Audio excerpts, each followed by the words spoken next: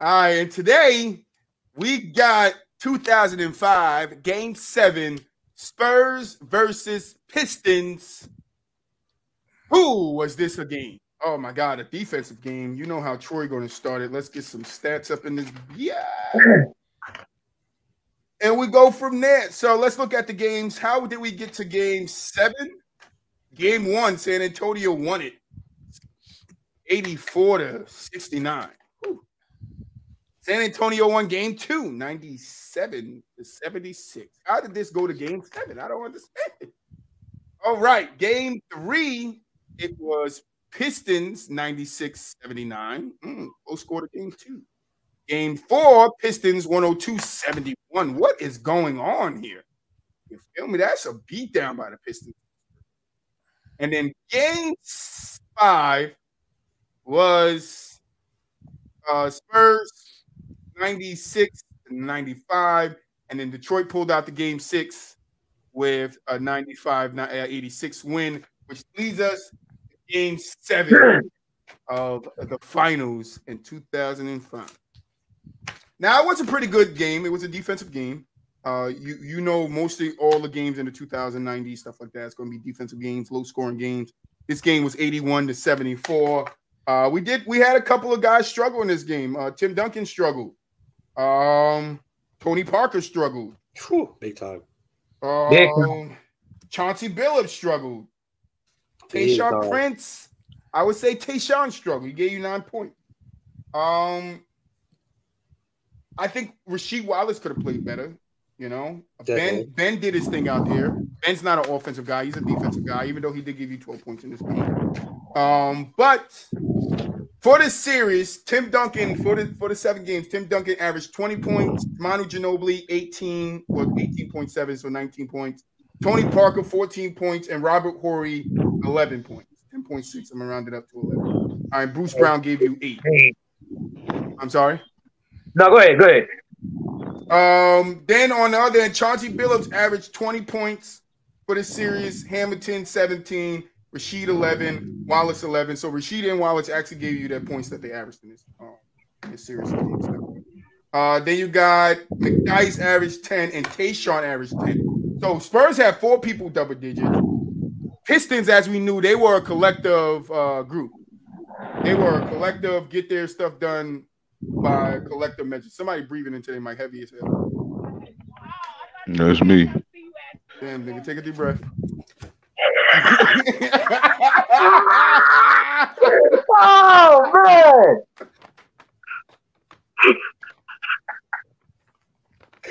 Oh, see, you don't want me getting sleep. All right, so yeah, they averaged 6 players in double digits. So you would look at this game and you would be like, yo, what happened in this game?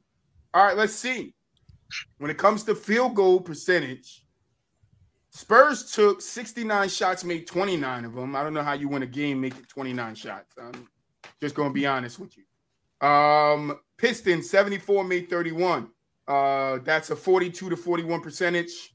Spurs lead there. 3-pointers, which I don't understand. Pistons couldn't make a 3 to save their damn life in this game. They show the fuck good. 2-11 throughout the 2-14. Sorry, 2-14 whole game. 7-11 for the Spurs. Then you got 3-point percentage. They shot 14.3% from the field. You're not going to win a game 7 shooting 14.3% from the 3-point line. All right.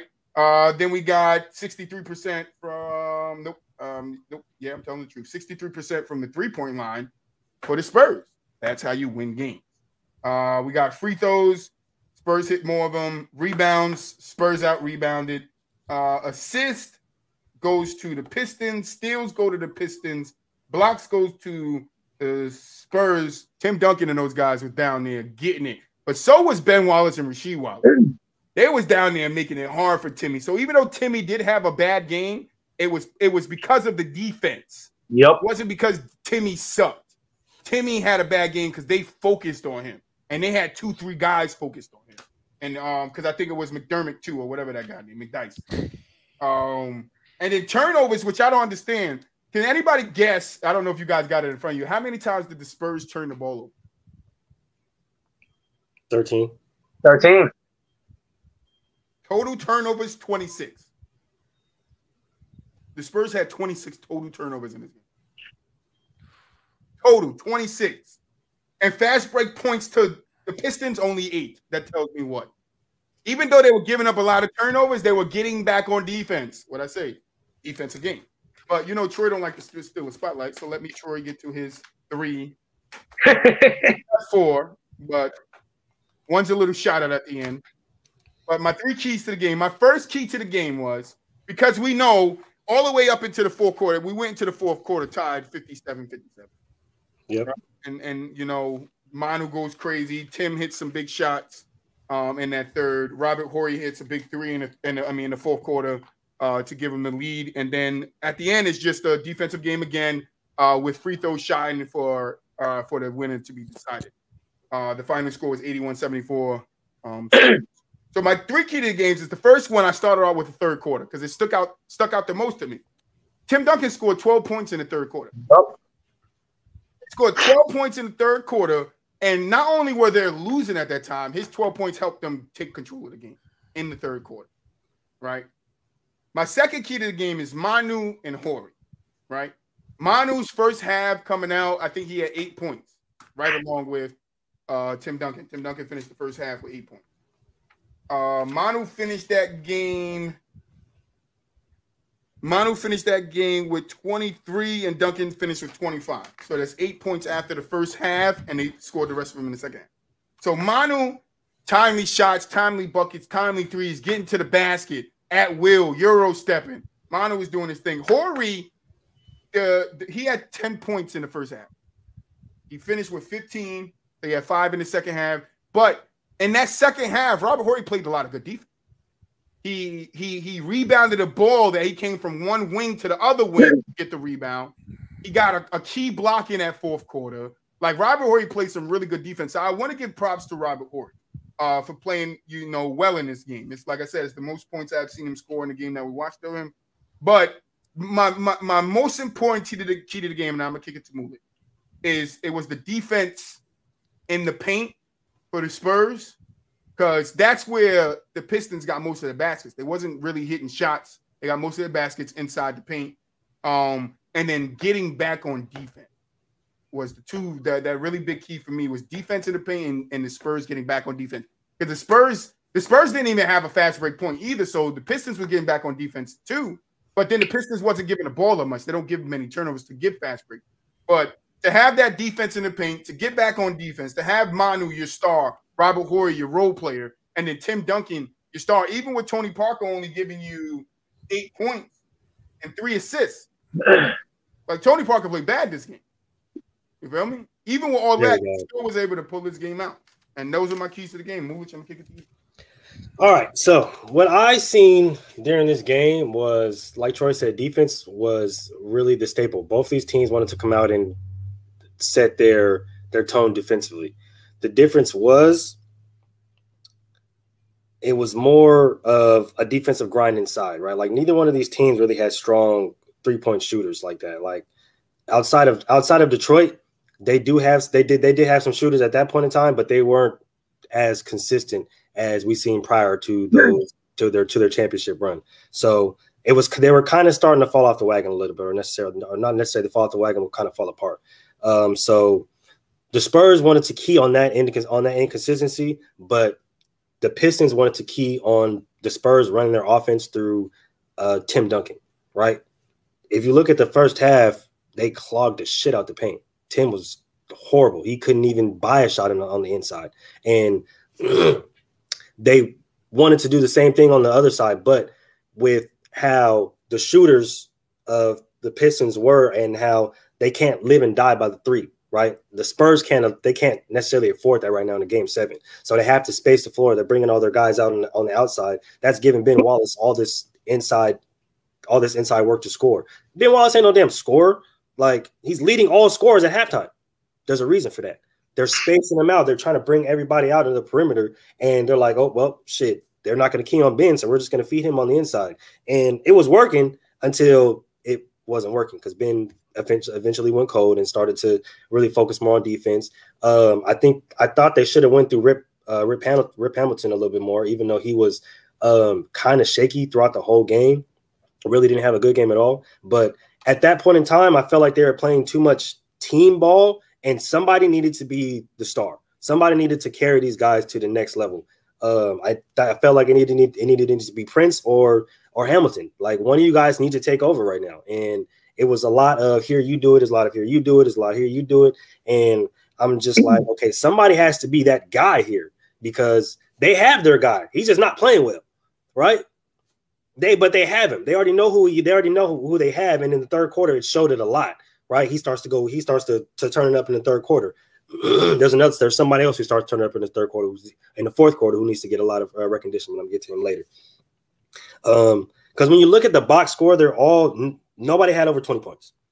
That speaks volumes to me because I'm just like, nobody wanted to take over and be that guy for this game. They wanted to get everybody involved, and they were thinking, oh, team basketball, we got to spread these guys out. And it's like, I get that, trust me. But when you have your Rip Hamilton's playing 46 minutes, Tyshawn Prince playing 41 minutes, and Chauncey Billups playing 39 minutes, and nobody has over 20 points, that's not good. Somebody got to take over. I need somebody to be the guy. Command the ball. Be the guy, take and win it for your team. Right? This is a game 7. This is a closeout game in the finals. I need somebody to take over and command that leadership. We're not going to lose this game because of me. My next point. Tony Parker was absolutely horrible, bro. This man was absolutely shitty, bro. 3 of 11, 27% from the field, 33% from 3, like 38 minutes of nothing but running around, dog. Like, and I want to go ahead and give my shout out to Manu Ginobili, right? Because if you look at it, at the end of the first half, he had 7 points. Tim Duncan had 8, right? So he's really pace for pace, right? And this is when Manu started to get the shine that he deserved, when he started to get into the starting rotation. Pop started to recognize the type of player that he was, right? He's just a different kind of dynamic player that gives you a different kind of feel for the game, and his hustle points literally can be game changing, right?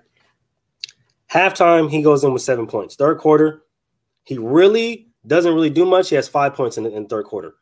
The fourth quarter, he explodes for 11 points, bro. 11 points, 2 assists, and 3 rebounds. And those shots were timely. 1 big 3. He's going 3 for 4, 75% from the field. Like, Manu is in his bag. He's seeing what Tim did in the third, and he's building off that. Because Timmy did have a really good third quarter, right? But he's seeing what Timmy did, and he's seeing like, okay, look, Tony ain't got it. Bruce ain't got it right now. Hey, I got it, bro. Let me drive the boat, okay? So, for everybody that want to say Manu it wasn't that guy, like, go back and watch the film, bro. Manu was that guy. My last point, I got to give a shout out to Robert Horry. He played really, really well. Hit some really, really big shots. It was really, really timely on defense. Got his hands in a lot of passing lanes. Was grabbing some timely rebounds. But as Troy said, this was the highest scoring game that I've watched him play. Right, and the shots were significant. And that was the biggest thing for me. Like, if you're gonna be a role player, if you're gonna be a guy that's gonna come off the bench and be the energy player, and people are gonna look at you as this big shot or big time kind of player, or big moments kind of player, then let's see it. Make it be known. Let it be shown. And I thought that he did that probably one of the biggest times in his career this game. But yeah, defense wrote this game. Nobody really had a good game. The Spurs shot pretty solid from 3 because they didn't take a lot of threes. They didn't shoot high threes in volume. So they took timely, smart shots, and that's what really won in the game, other than, killing it on the offensive, defensive boards. That's all I got. All right. So let's back it up real quick, because I feel like this has to be touched on real quick, because both of y'all said Moose said somebody needs to be that guy. So let's back up real quick, because both of y'all alluded to this is the best game. Y'all saw with Robert Horry, this and that, scoring. But y'all forgot about Game 5. I did not forget about Game 5 when Robert Horry exploded. No. We didn't. I'm saying I didn't watch Game 5. I mean, Game 7. So I'm talking about in the breakdowns that we here. Watch the Robert Horry, the games that he was in, which this is. Oh, okay. And this is. I'm gonna commend you for that though, because Robert Horry did go crazy in Game 5. So the reason why I brought up Game 5, because I really wanted to go back and see like who was really being that guy for Detroit, because it seemed like they didn't have a guy for them in this game to take over. But Game 5 was really the big game in this series just because the Spurs ended up winning by 1 point. Chauncey Billups had his best game in the series. He went off for 34. It was that game right there. You know, they always talk about the importance of game 5s because every game that was won, the home team won. And the Spurs almost let that one slip away if it wasn't for Robert Horry pulling it out and Tim Duncan having a good game. Saying all that, though, going to this game, it's crazy to always go back and watch 2000s basketball because you see the defense, the schemes. It's very entertaining to watch. It makes me miss defense in basketball now, and I need some people out there to go back and look what we talk about when we say players don't play defense now because it feels like they don't even put effort into it. Rasheed, one of the most underappreciated power forwards in NBA history. He had an okay game. Wasn't amazing, but he shot 50%. Ben Wallace, 60%. The rest of the Pistons, absolutely horrible. I don't even want to take too much time. Shout out to Antonio McDyess. He came in and he had a good game. He came in, dropped 10 off the bench. One of my favorite plays. One of the greatest what-ifs in basketball history. Because he was definitely that guy coming out of college. On the other side, I'm going to give I know y'all put Ginobili on your top 10 last week or whatever, this and that. And fine, whatever. But Boo-Wop, I know you seen it, dog. Hey, Boo-Wop, you missed it. You missed it, Boo-Wop. No. James Harden didn't get ranked in the top 10. So we ain't even gonna touch on that. We're not even gonna touch it. What I will say though is one of the underappreciated players in this game because he didn't score. But I really liked what he was doing was Nazar Muhammad. If Tim Duncan wasn't getting the rebound, Nazar Muhammad was under there grabbing rebounds. He played really well. Manu Ginobili.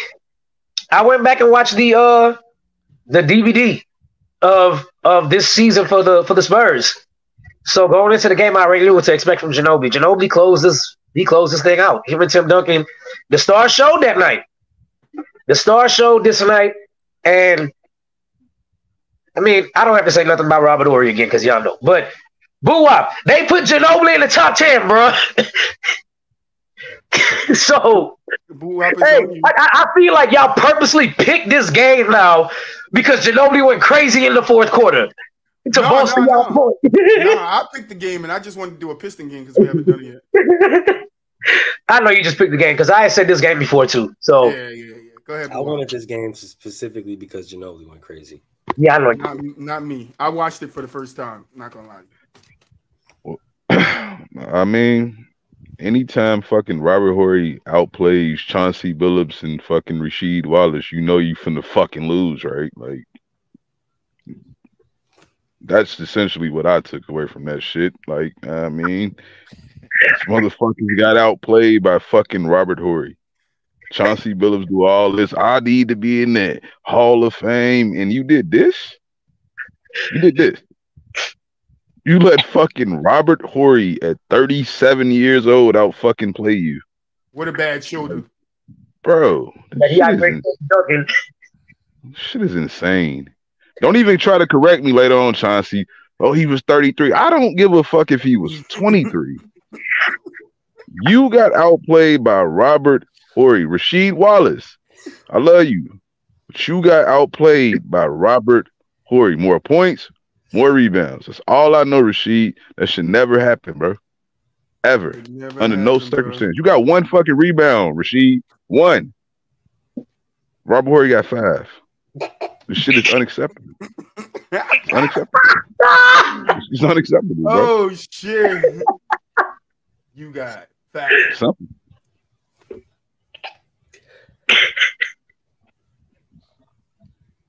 That's it? That's all you got, Boo-Wop? That's it for your breakdown? I'm done. We know Boo-Wop keep it short. Tony, anything to add to this game? Oh, my God. By the way, Darvin had played in here. I didn't go back and watch it, but from memory and from what you guys are telling me and going over the stats just now, I do remember as a fan, I was just excited that it wasn't the Lakers. And as much as the defensive struggle it was, as much as everyone, played like trash night in and night out, it was interesting. Ginobili did really come out in that series. I mean, Ginobili with hair was. I know I wasn't part of that discussion, but when Ginobili had that head of hair, he was a guy. He was a player, and you know, he won that game for him. I remember that specifically. Rasheed Wallace always liked him. I think he was in foul trouble that game, and McDyess got more run. And Duncan had a little better time with McDyess on him. That's a good point, Tony. Not to cut you off. The Pistons were in foul trouble. Chauncey was in foul trouble. Rasheed was in foul trouble. And Big Ben. Big Ben had 5. Big Ben had 5. Ben had 5. Chauncey had 5. 5. And then somebody else had 4 too. Antonio McDyess had 4 as well. McDyess had 4 too. Go ahead, Tony. Sorry. Yeah, and I mean, I don't know. I don't have too much to add. Like I said, I didn't go back and watch it recently. You know, but speaking on the Pistons as a whole, I think this is where, you know, they made it deep and they kind of had their I don't want to say stranglehold, but they had their thing in the East where they kind of beat guys up and they brought the score down, and that's how they're going to win. They had a lot of B players around there offensively, and this is where it showed. You know what I mean? They didn't have the guy. They had a guy each night, but, you know, never the one that you knew was going to take over. And this is where the NBA was going to a point. I mean, Kobe and Shaq just won 3. We're getting into LeBron time. We're getting into Dirk time. I mean, the Pistons didn't have that type of player. And they won 3. I mean, credit to them. But, you know, Ginobili showed up, and nobody on Detroit did. It was a good game, though. Good game. It was a horrible game. It was a good game. Darvin Ham played 18 seconds. Yeah, Darvin Ham, Coach LeBron. Shout out my boy Ham.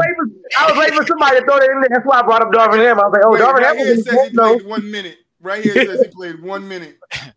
He played 18 seconds, bro. 18 seconds total, okay? Hey, probably the end of the third quarter.